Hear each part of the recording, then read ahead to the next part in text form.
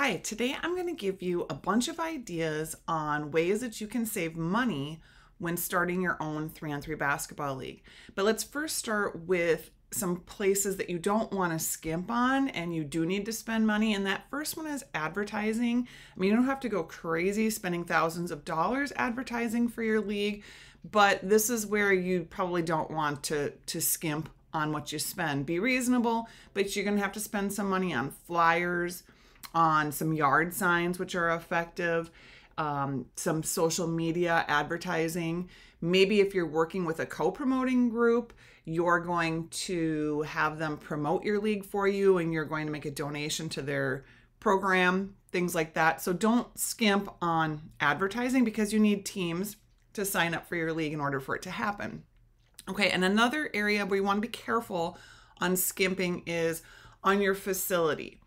You want to have a good facility for your league so that people have a good experience. I have a lot of people ask me, can I run my 3-on-3 league outside? I don't have experience doing that. I live in Minnesota, and it would be pretty stupid to try to run a 3-on-3 basketball league outside in Minnesota. Too much work goes into planning it and scheduling and communicating with people. And then if we had bad weather or something and we had to reschedule it or cancel and refund people, that would be really frustrating and I don't want to deal with that. So we don't do anything outside. I do know some people, that's how they get started. They have more affordable outdoor venues. But eventually I would say you're just going to be able to offer a more consistent, better product if you find a nice indoor facility. And I do have a real story here about where maybe paying more for a nicer facility is worth it. So real quick story, we had a league here in Minnesota that was at a high school. It was a nice high school. It's a little older. And it wasn't a terrible facility, but we were really having trouble getting the league to grow. We were kind of stuck at like 60 some teams. And, you know, for a couple of years, we were like, gosh, if we don't get this to really grow, are we going to just cancel this location and try to find a different location? Well, that school district opened up a brand new school with a beautiful state-of-the-art facility, but it was expensive.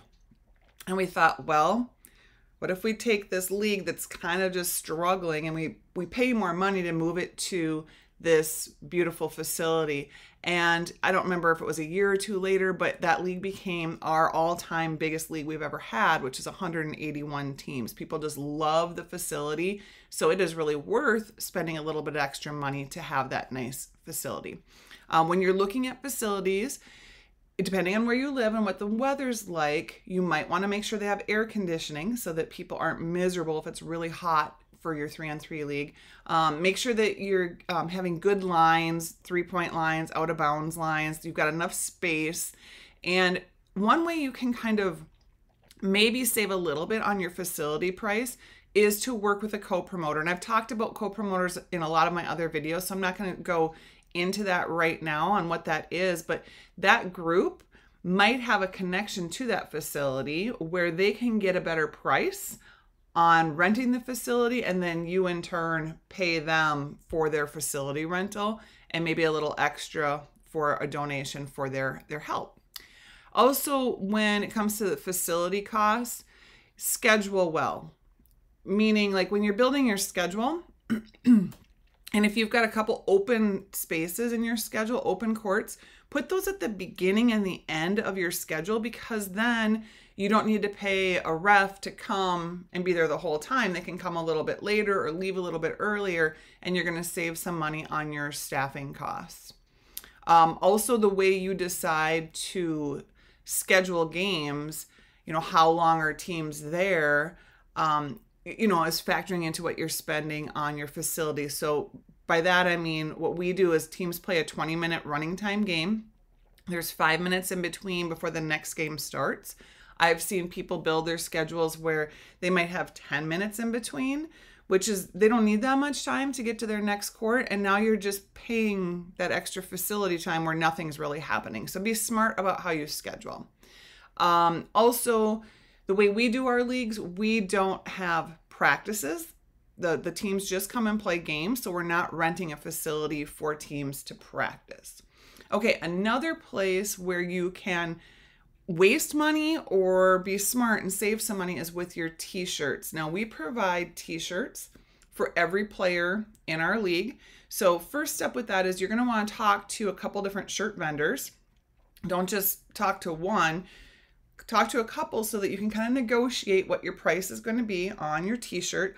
I can tell you that it's pretty likely that you're going to get the best price per shirt if you just go with one color ink. Sometimes we do two colors and we spend a little bit more, but if you're trying to save money, just either go black ink or white ink, depending on if the shirt's a light or dark color, and that will be cheaper.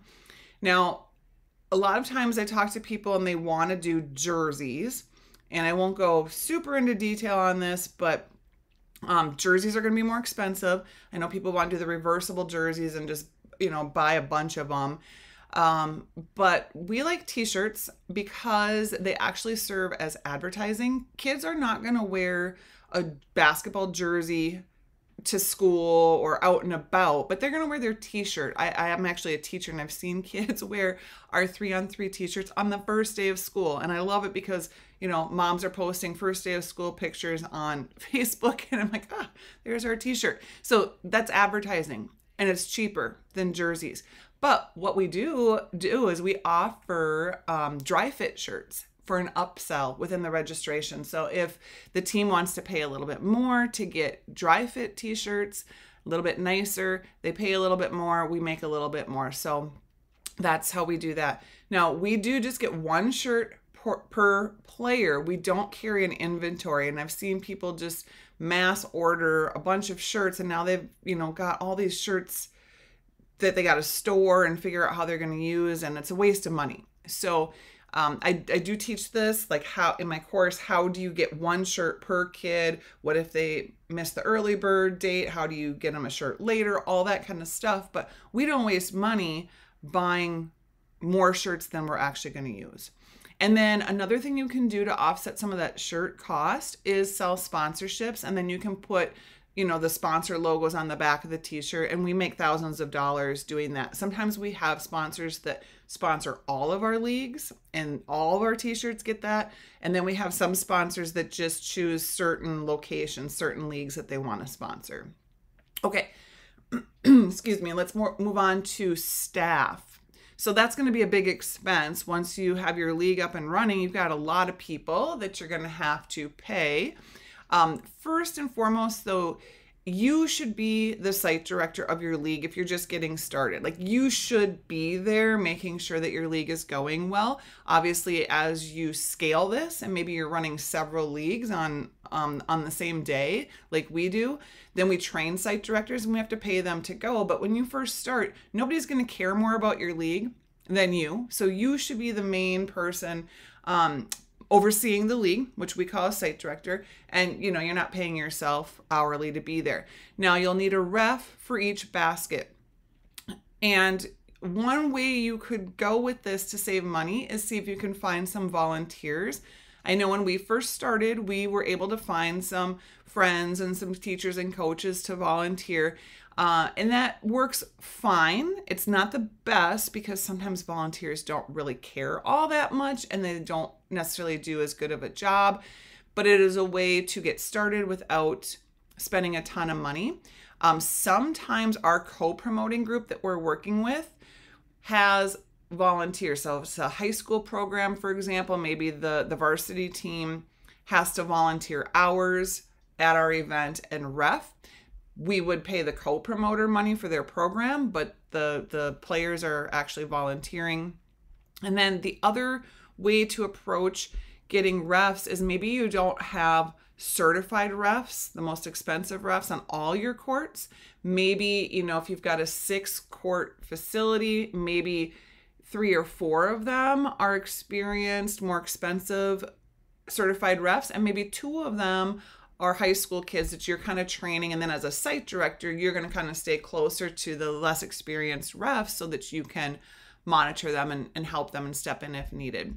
You're also going to want a person who week 1 and week 2 is your check-in person when the teams show up and they pick up their shirts and they might have questions and things. So the person that's greeting at your table One thing you could do is give them a little bit less of an hourly rate and then let them sell some concessions if you don't have a different concessions plan. Like maybe they're selling the waters and the Gatorades and the snacks at the check-in table, and whatever their profit is, they earn. I had a couple nieces that did this for their own little entrepreneurial experience, and they made a lot of money, and I hardly paid them any hourly to be there.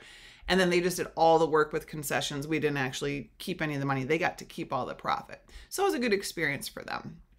Another thing to keep in mind is if you're going to allow coaches in your 3-on-3 league, that will be expensive if you have to do background checks, which you probably should if you're going to have coaches at your league. Probably you're not going to pay coaches, or maybe you would, but that would be expensive if you do. So we don't have coaches in our leagues, and so we don't have to pay for background checks. Okay, another place where you're gonna have to spend some money is liability insurance. So even if the facility doesn't require you to have liability insurance, which I think is pretty standard now with most facilities, but I would still get it to keep yourself covered. Or maybe if you are working with a co-promoting group who can rent the facility for you, they might have the liability insurance that can name you as covered in the insurance, and then you don't have to get liability insurance. So you could save some money that way. When you are looking for liability insurance, shop around, get a couple of different quotes, and give really, really low numbers on how many people you expect in your league. Okay, you might be aiming for 50 teams and 200 kids or whatever, but if you submit those numbers, then your insurance is really going to go up. So give them a really, really low number. Like, I'm going to have 10 teams of 3 kids or something, and you're going to get a better quote on your liability insurance, and only say you're running one league. It should cover you for 12 months. And then the next year when you renew your liability insurance, they're going to ask you for your numbers the previous year to predict what your next liability insurance policy is going to cost. Okay, so just go really low on numbers. Some of the other things that when you're just getting started that you might have to spend money on, you might need to create a logo, or you might need some graphic design work done, to make flyers and help you with things that you might need in your social media or on your website. So if you are able to do any of that work yourself, do it yourself, you could use Canva. That's what I like to use, Canva. Could be a place you could create those graphics for yourself. Or if you would like to find a freelancer, we use Upwork for a lot of things, and you can find some pretty inexpensive opportunities with your logo creation or graphic design. I actually do have somebody that I work with, and he's very, very fairly priced. He does great work. He's done a ton of logos for my students and graphic design. So definitely reach out to me. You can find me if you go to 3on3hoopshub.com. You can find a way to get in touch with me, and I can help you get some of those graphics done for pretty reasonable price. You don't want to spend too much on that. Okay, another place where you have to spend money is on your website. And I haven't done a lot of looking at this recently. We used to use a website that cost, it was like maybe $600 a year or something. But then I found Squarespace, and I know there's lots of other ones out there. I'm not necessarily here to promote Squarespace, but it's less than $30 a month. And again, you could do it yourself, build your own very simple website. It's going to slow you down if you have to do the work, but if you're trying to save money, learn how to make your own website. Or again, find somebody on Upwork who can do that at a pretty reasonable price for you. But you don't need to probably spend more than $30 a month on a website. Okay, another thing that you have to look at is how you're going to collect your registrations. So again, depending on what sports management tool you want to use, you can shop around, and we use Sports Engine. We've been using it for decades. I don't necessarily know that it's the best option. It's just at this point, it doesn't make sense for us to switch to something else. But when you're looking to get this set up, look at what their transaction fees are per registration. Typically, they charge like I don't know, $2 per transaction plus a little percentage of whatever the registration fee is. So do the math and figure out, like, if you have 50 teams and your price for your league is X dollars, how much are you going to pay in transaction fees for those registrations? Okay, so if you enjoyed these money-saving tips and you'd like to learn more from me about launching your own profitable 3-on-3 basketball league, I'm here to help. I'm here to help you. I've been helping lots of people get their league started. I would recommend that you register for one of my free 90-minute training sessions where I will teach you the 7 steps to running your own 3-on-3 basketball league. It'll be really well worth your time. If you're just getting started, you're going to want to avoid some mistakes and start off on the right foot right out of the gate. Or if you are running a 3-on-3 basketball league and you want to improve what you're doing, you might want to take a look at our proven system that we've been using for 26 years. So check out the information below this video to see how you can attend the next training session. All right, take care. See you soon.